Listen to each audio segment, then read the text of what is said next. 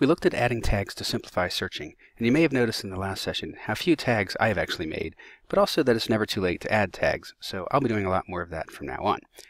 What I've used to find my content is the search box. We won't waste time talking about what to search for. OneNote simply searches for whatever word or words you enter in both the names of sections and pages, and also in the actual content of those pages. What we will take a closer look at is the parameters you can set for a search. In the drop-down menu in the search box, notice the shortcut Control-F to find items on the page that's currently open. This is the standard shortcut for find and works in many different applications, even outside of Microsoft. This menu also allows you to choose to search in all the notebooks that you have ever opened on this device. This last point is important. If you created a notebook on a different device or online and never opened it on this device, OneNote won't know to search there. When I click on my list of notebooks on the left, I will see all the notebooks I have ever opened on this computer. I can click on Open Other Notebooks to pull more down from OneDrive. Since I have both a work OneDrive account and a personal OneDrive account, and I'm recording this at home, and the same desktop software opens them both, there is a mix of work and personal notebooks in this list. It's one of the odd quirks that makes OneNote unique. Returning to the drop-down in the search box, we'll see we also have the option to limit our search to just the notebook that we have open, which means all of the pages listed on the right. If you have created any section groups, you can search there. I only have one section group in this notebook. A section group adds an additional layer of nesting. While it shows up in my list of sections, once I open it, it has its own section tabs within it. As I click on each of these sections each have their own set of pages. If I click on any section, it just has its own set of pages within it. You can also limit your search to the current section, or even just the current page if you have filled it with a lot of content. The page search is the one that the Control-F shortcut initiates. Let's see what it looks like when I search all of my notebooks for sway.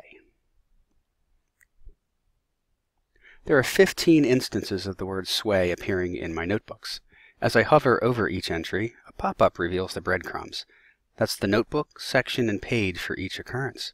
It will also show whether it resides on my AACPS OneDrive or my personal OneDrive account.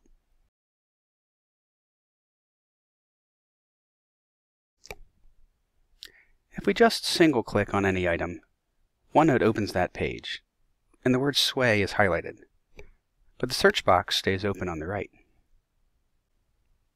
However, as soon as I click on that page, the search column closes, which is convenient if I've found what I'm already looking for, but not so much if I need to try looking in another location. If I want to continue searching, it seems like I'll need to reopen the search. We'll look at a simple solution for that in a moment. When I click to search, it does remember my previous search, which helps, but we can do still better. If I clear the search term, what remains is a history of my current picks, in this case the Nearpod tab that I am currently still on. I'm going to do a different search that will show some more aspects of searching in OneNote. When I search for the term eCoach, I get a lot more hits. Now they're divided into two sections. At the top are each of the places where eCoach appears in a title. Working our way down, the first entry is a notebook with eCoach in the title, followed by 3 sections with eCoach in the title, and finally a page with eCoach in the title. In some cases, it may even list a page that is in one of the listed sections that is in the listed notebook, if that word happens to appear in each of those titles. Below that are the 141 instances of eCoach appearing on a page. To the right of each hit, we get the breadcrumbs. Each section shows which notebook it's in, each page shows which notebook and section it is found in. Below that are the 141 instances of eCoach appearing on a page. This is still a lot to look through if I can't figure out a way to narrow this down. This is why we showed you tagging before we showed you searching. Now, I promised that we would see an easy solution for the search column closing when you either double-click on a listing or when you click to open a page and then click somewhere on that page. Just click on the pin. Pin the search results, and they will stay open on the right as the pages you click to see will open on the left. We didn't do that earlier, so we could focus on one column at a time. As you can see, pinning does more than just keeping this column open. It also opens up the second column of information. Notice that all the results are listed chronologically and are divided by those modified today, this week, and then by months. Same search parameters as before, but we also have other options for how to sort, by section, by title, or by date modified. Date modified is chronological, and you have the option to reverse the order if you're looking for something you know is older. Sorting by title is strictly alphabetical. Here again, you can reverse the order, so if you're looking for something that's on the workshop page, you can list the bottom of the alphabet first. Since it's pinned, I can open different pages and the search results stay put. Sorting by section lists them in the order that the sections are arranged within your notebooks, according to the order of the notebooks in your drop-down list on the left-hand side of the screen. We didn't look at this in the last session, but you have all these options when searching for tags as well. So let's take a look at that now.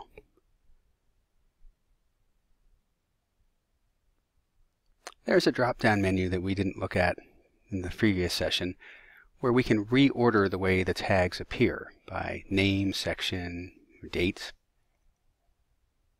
This would be a little more interesting if we made this search for all of our notebooks. That's better.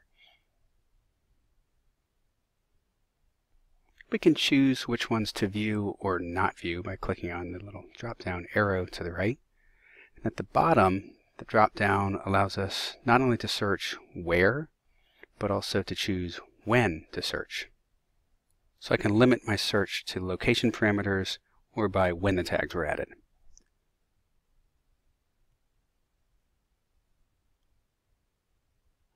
This is also where I can create a new page with the results of my search, which, as you can see, includes a mixture of work and some older non-work related content, in whatever order the tag search on the right is currently set for. As you hover over each notebook, it shows where the original was stored when I opened it on this device, and it is a mixture of notebooks on my AACPS OneDrive and my personal OneDrive. If we click on Open New Notebook at the bottom of this tab, you will see that I have options that are listed as both AACPS and personal, where I have OneNote notebooks stored, including some of my son's OneDrive account, which is what happens when you record on your home computer.